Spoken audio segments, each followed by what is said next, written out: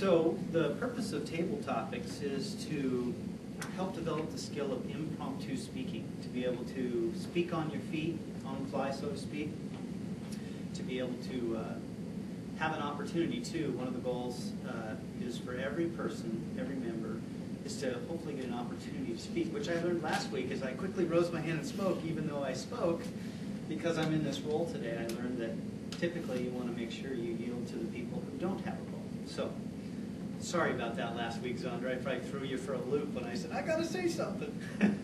Just a little. Thank you. Thanks for I'm pretty new too, so thanks for your understanding.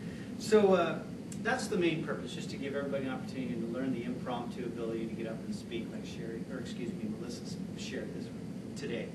So in keeping with the theme, love is in the air, I did some digging and I came up with some questions, and I found out that this role is more difficult than it sounds on the surface.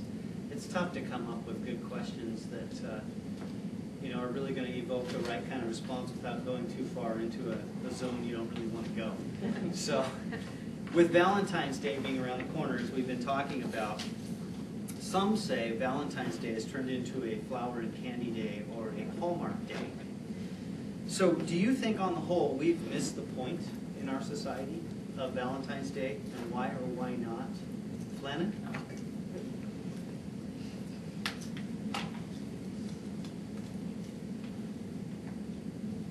I think in general, we have not missed the point of Valentine's Day because people still resemble the big picture idea of how and why we celebrate Valentine's Day. One thing I want to say is that in this society we are unfortunately leaning towards the materialistic way of celebrating this Valentine's Day rather than celebrating the full meaning of it. I think some people are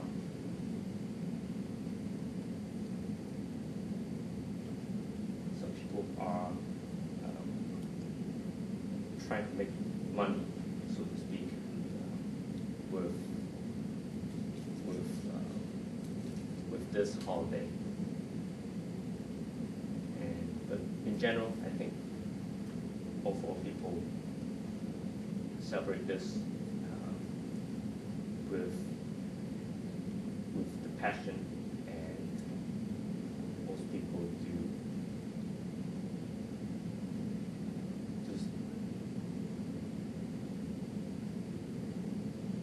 Overall, people celebrate this with passion and do lean towards the central theme of Valentine's Day. Thank you. I was going to present the same question to Jennifer. Is that okay to do that? Yeah. Okay. Please. Can you say the question again? Yes, let me repeat it. Some say Valentine's Day has turned into a flower and candy day, been reduced to that, or a Hallmark day. Do you think as a whole in society we've missed the point of Valentine's Day, and why or why not? I think we didn't miss the point of Valentine's Day. I think any holidays we need to use some kind of symbol to present the feelings for that holiday. And cars and candies is the symbol for love. And sometimes we missed it. We think love is in the heart, but sometimes we need to present people with the things represent the love. Especially like the marriage I have married for 10 years almost. We never celebrate Valentine's Day after the marriage, we get married. So I would like to have the candy or cards from my husband to showing his love, which will make me feel that the Valentine's Day is for us too, not the people, not those people not married. So I think it's good. Thank you. Give me his phone number. In relationships, some people have the idea that the other person should just know that they love them. Does that hold true for you, and why or why not? And Farzan, would you speak to that?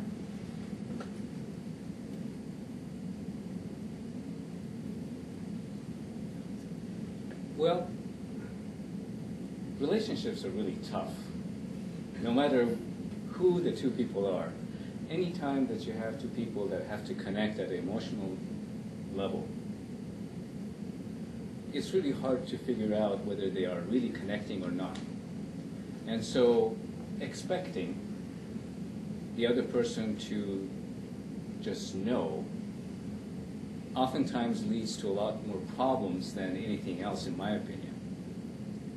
But I also am curious about this topic you had me speak on, which brings up a question about, related to the first one, about commercialization of this holiday, which is, at the risk of being sexist, we have a lot more women here in the room than men. It seems to me like this holiday has become a expectation for the male to show his companion, the female, that he cares, that he remembers, more so than the other way around.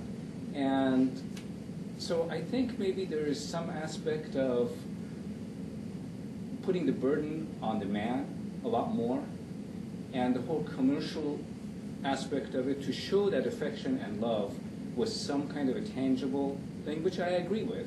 I mean, it needs to be something, but whether or not it needs to be something that is important to the relationship and reminds the woman that the man cares, or vice versa, versus something that is expensive or, you know, really working it up and sending flowers and that kind of thing. So I'm rambling on a little bit, but that's my thought. Thank you. I'll do what you did last week and say I have something to share. Toastmaster. So Louise sent me a note and said, oh, it's so great that I'm going to be the Toastmaster for Valentine's Day because I'm getting married this year, so I must have the sweetest story of all. It must be such a romantic Valentine's Day for me.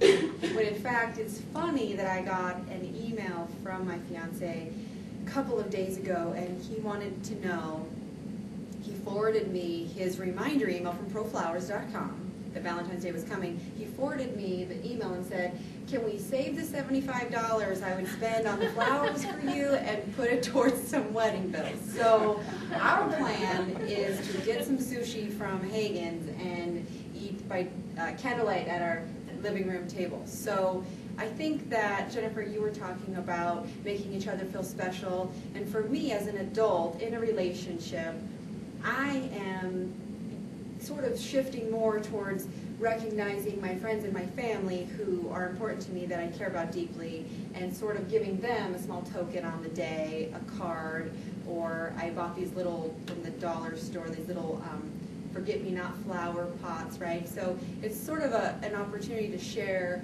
with the people that you love in your life, maybe not necessarily your spouse and the $75 commercialization piece, but just little ways that you can recognize people that you care about. How much time do we have left for this segment? I apologize. That's okay. We are good until whenever you're ready. We have until 12:35 for evaluation, so you have as much time, or you can be. How about just one more question? Okay. And I'd like to give the opportunity to the guests to participate too. So I don't want to call on you, but if one of you guests, after I read this question, would like to participate, if you could just raise your hand. If I don't see your hand, I'll pick somebody else. We don't want to pressure you, but we do want to give you an opportunity. So, third question I have today is, what do you think are the most important and meaningful ways to show someone that you love them, and why? What do you think are some of the most important and meaningful ways to show somebody you love them, and why? Barb? Yes. There are really very many ways to show someone that you love them. some of the most obvious are kissing, hugging. What's always mattered most to me in relationships is not so much the words and not so much the I love yous and kisses and hugs. Probably they matter less to me because I get so much of them. But what someone does. For me, love is an action. It's not a vocalization. And so I think the most powerful way probably is a combination